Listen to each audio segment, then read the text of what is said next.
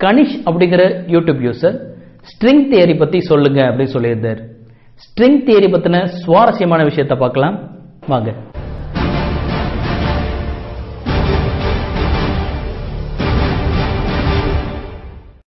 இந்த உலகம் நம் கண்களுக்கு தெரியாத மற்றொரு உலகத்தை கொண்டுள்ளது.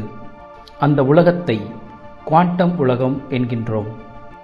குவாண்டம் உலகத்தில் உள்ள பொருட்களை நம்மால் காண முடியாது. ஏனெனில் நம்முடைய கண்கள் அந்த அளவிற்கு சக்தி உள்ளது அல்ல.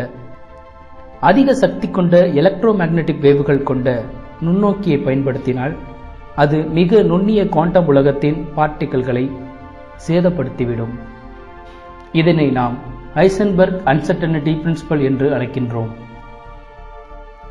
இந்த குவாண்டம் உலகத்தை நிரூபிக்க கணித ரீதியாலேயே முடியும் என்று அறிவியலாளர்கள் கருதினர். இதனால் பாயிண்ட் பார்ட்டிகிள் என்ற கணித கோட்பாட்டை உருவாக்கினர். ஆனால் இந்த கோட்பாட்டில் கிராவிட்டியினால் பிரச்சனை உருவாகியது. இதனை சரி செய்ய அவர்களுக்கு ஒரு புதிய கோட்பாடு அவசியமாயிருந்தது. கிராவிட்டியை குவாண்டம் பிசிக்ஸோடு இணைத்து ஒரு ஸ்டாண்டர்ட் மாடலை உருவாக்கினர். இதன் பிறகு சில ஆய்வாளர்கள் ஒரு புதிய கோட்பாட்டை உருவாக்கினர். ஒரு புள்ளியை விட சிக்கலானது எது என்ற கேள்வியே இந்த கோட்பாடு உருவாக வழிவகுத்தது. இந்த புதிய கோட்பாட்டின் பெயரே ஸ்ட்ரிங் தியரி.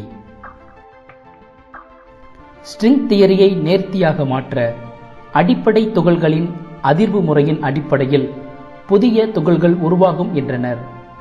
அதாவது வயலினை மீட்டும் போது பலதரப்பட்ட ஸ்வரங்களை உருவாக்குவது போல இந்த துகள்களின் தன்மையை கூற ஈர்ப்பு விசையின் தாக்கத்தை இதோடு இணைத்தனர்.